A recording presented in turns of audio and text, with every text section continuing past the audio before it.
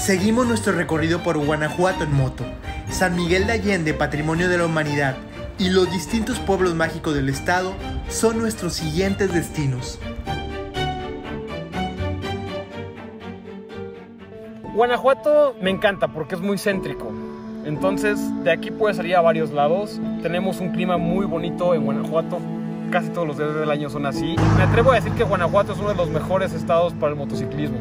Sí. Sin duda alguna por las carreteras que tenemos. Tenemos unos paisajes muy bonitos.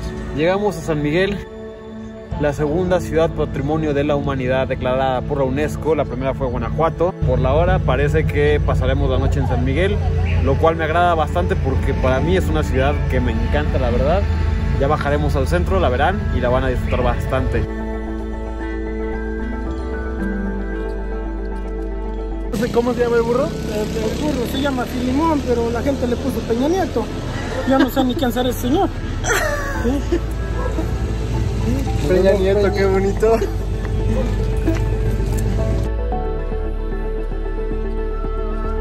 Es la primera vez que voy a pernoctar en San Miguel de Allende, nunca lo había hecho. Entonces vamos a tener la oportunidad de ver San Miguel de noche. San Miguel de Allende es considerada una de las joyas coloniales más hermosas de México. Al día siguiente estábamos listos para disfrutarla con la luz del día. Es un pueblo pues con muchísimo intercambio cultural. Aquí vive mucho americano y mucho europeo retirado. En la década de los 40, muchos estadounidenses empezaron a viajar a San Miguel para tomar cursos de arte y español. Algunos se establecieron de forma permanente y crearon una comunidad que ha ido creciendo por la calidad de vida que se goza en la ciudad.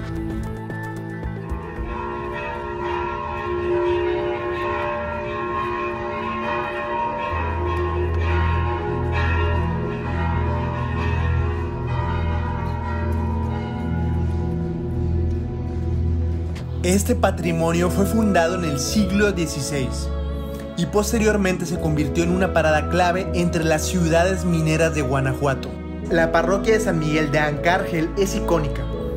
Fue construida a finales del siglo XVII y destaca por su llamativa fachada estilo neogótico. San Miguel de Allende llegó a ser uno de los principales pueblos mágicos de México, hasta que en 2008 fue reconocido como Patrimonio de la Humanidad por la UNESCO.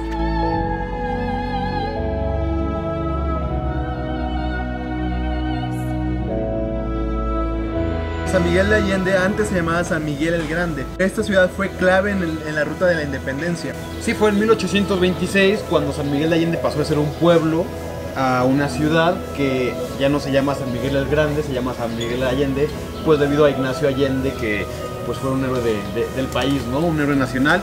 Y en 2017 San Miguel de Allende, por la revista Travel Plus Leisure, fue nombrada como la ciudad con mejor calidad de vida, debido a la calidad del servicio, a la amabilidad y a la gastronomía que tenemos aquí. Que los estadounidenses sigan viniendo aquí con sus dólares. En San Miguel también podrás visitar el Templo de San Francisco, el Mercado de Artesanías, el ex Palacio Municipal, que fue el primero del México independiente, y claro, no te olvides de la Casa de Allende. Estamos descansando al lado de la carretera. ¿Qué es lo que te motiva hacer esto? Si es cansado, si es un reto. La experiencia de conocer nueva gente, nuevos países, nuevas culturas, hace que todo el cansancio valga la pena. Simplemente el hecho de viajar por el mundo, digo, ¿quién no lo quiere hacer? ¿A dónde hemos llegado? A Comonfort. Este es el tercer pueblo mágico que visitamos. Pueden escuchar la música al fondo, que también es muy típico acá. Este pueblo mágico fue fundado en el siglo XVI. Imagínense, tiene más de 400 años.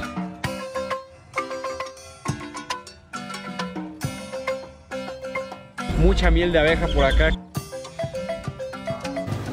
Wow, es miel de abeja.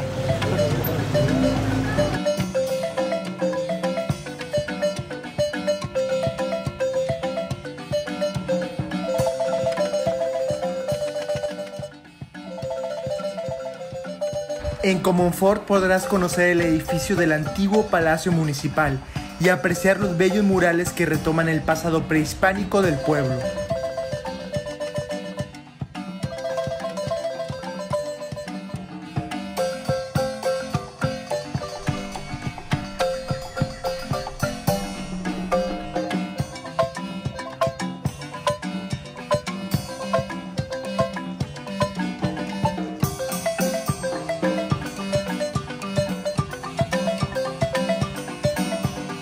como estamos hambrientos, vamos a desayunar en el mercado Hidalgo, que es el más importante de Comonfort. Nos lo han recomendado muchísimo y sobre todo probar el platillo típico de acá, que son las gorditas de maíz. Que digo, estamos como unos 10 metros del mercado y hasta acá llega un olor delicioso. Nopales, papas, frijoles, picadillo, deshebrada, champiñón, carne de puerco con chile negro, de migajas, de queso. A diferencia de otros lados, el maíz es molido y aquí se le llama martajado o quebrado. Se muele menos. Y eso es lo que le da un sabor diferente. Tenemos 45 años trabajando. Gorditas las dos Marías, de la señora Micaela Montero. El maíz es muy diferente. Yo la pedí en nopalitos con requesón. Está caliente y muy buena y la salsa típica, háganles caso.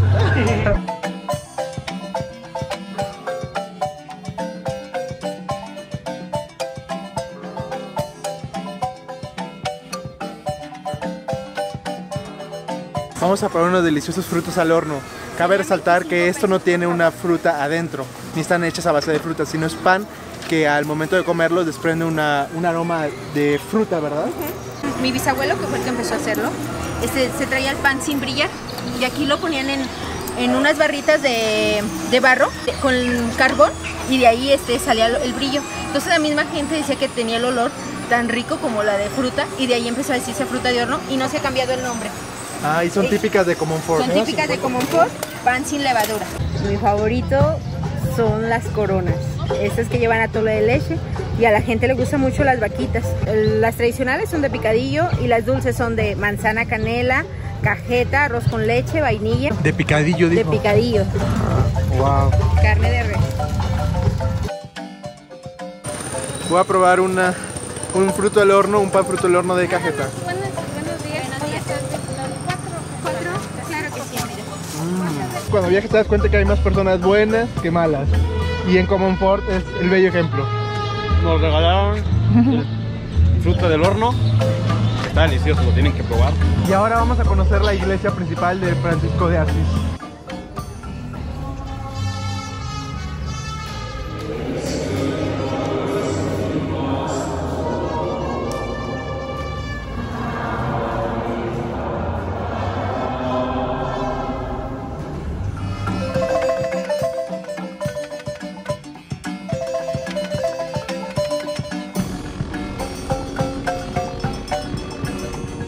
Lograr más de 30 países. ¿Y tu objetivo cuál es en la vida?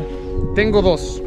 Uno, ayudar a promover el cuidado por el planeta, por la ecología. Y dos, es motivar a las personas a que tengan sueños grandes.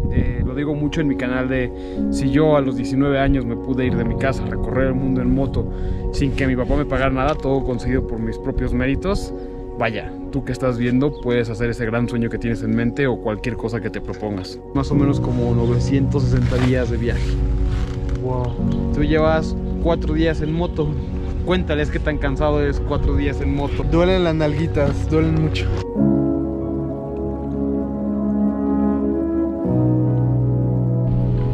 Llegamos a Salvatierra, el pueblo mágico bañado por el río Lerma. Estamos en Salvatierra, que es nuestro cuarto pueblo mágico. Y este pueblo mágico es muy especial porque aquí vivieron durante muchos años los españoles. Puedes ver pues el estilo de construcción muy europeo. También la parroquia Nuestra Señora de la Luz, que tiene un estilo barroco y adentro tiene un altar neoclásico que también es muy bonito. Al ser habitada por españoles, el virrey de la Nueva España eleva a Salvatierra al rango de ciudad. De todas las poblaciones del estado de Guanajuato, esta fue la primera en recibir tal distinción.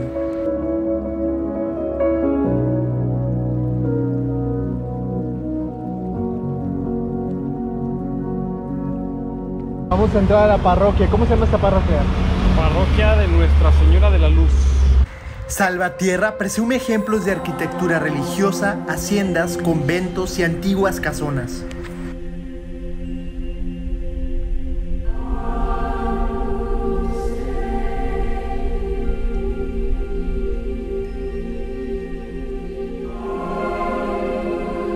Adentro olía muy rico flores. Son todas las flores que le traen la Virgen. Este es el Palacio Municipal, que antiguamente era un convento. También podrás visitar el Parque El Sabinal y descansar bajo los milenarios árboles de ahuehuete. Cuando eres un copiloto y es la primera vez que te subes a una moto, vas a hacer dos cosas inevitablemente. Uno, te vas a ir moviendo, que claro que lo viene haciendo. Y dos, Ya me está regañando. cada que yo frene me va a pegar con su casco. Así vamos. Es parte de. Pero bueno, lo estoy haciendo bien para ser la primera vez, ¿no? Bastante bien, ¿lo estás disfrutando? Sí, mucho. Es lo importante, vamos a darle. Vamos con Isabela.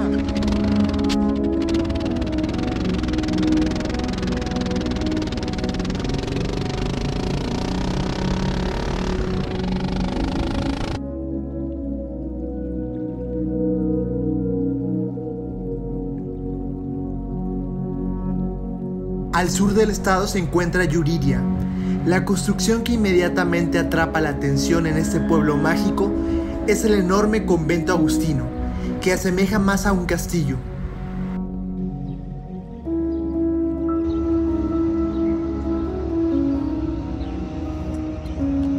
Yuriria está muy cerca de Salvatierra y es parte de la ruta de los conventos. Fue fundado en 1540, que eso lo convierte en uno de los pueblos más antiguos de Guanajuato. ¿Qué significa Yuriria en la lengua purépecha?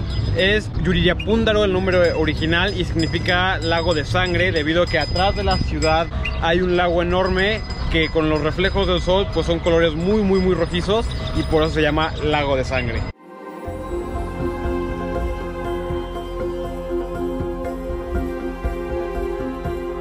Y este convento es un ejemplo del proceso de evangelización que querían hacer los españoles en Michoacán. Michoacán está muy cerca, aquí está al lado.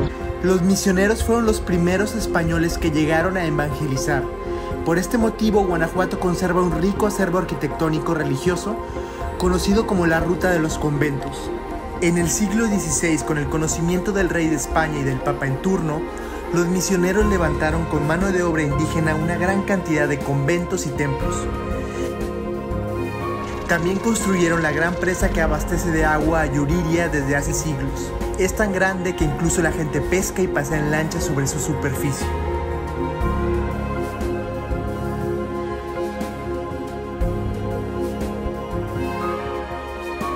Esta obra es la primera obra hidráulica de América Latina y fue construida en Yuriria. ¿En qué siglo? En el siglo XVI, de hecho, para ser más precisos, en el año 1548. Están viendo el primer lago artificial de Latinoamérica.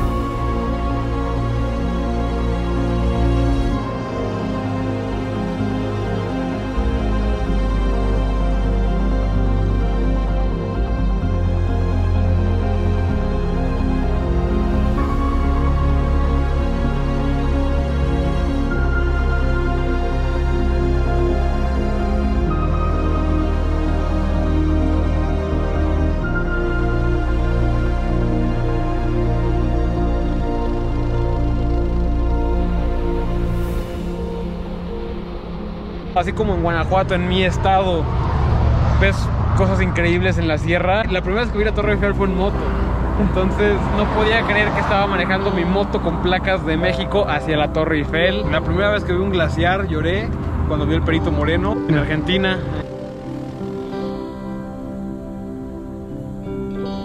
Este pueblo se llama Jalpa de Cánovas y es nuestro sexto pueblo mágico.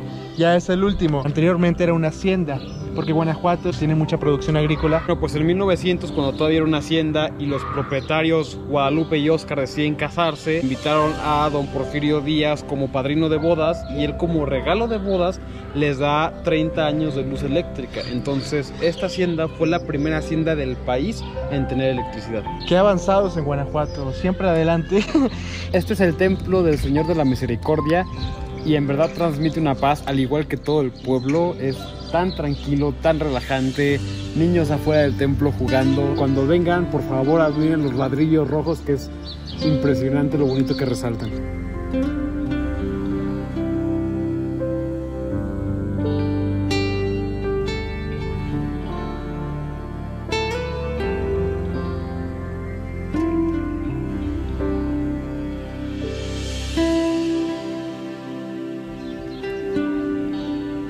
Wow, está linda, de las iglesias más pequeñas que hemos visitado. pero los detalles arquitectónicos son muy curiosos. Es pintoresca.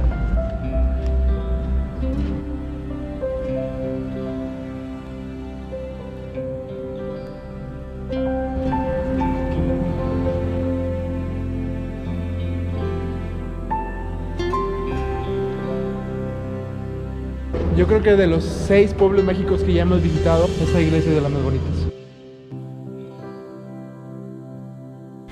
Este pueblito de unos cuantos cientos de habitantes comenzó como una gran hacienda de 70,000 hectáreas, fundada en 1542. Qué manera de terminar el viaje. Disfruten los videos y por favor pongan en los comentarios qué les ha parecido y si conocen alguno de los 6 pueblos mágicos. Gracias, Logar, por ser el mejor anfitrión, el mejor.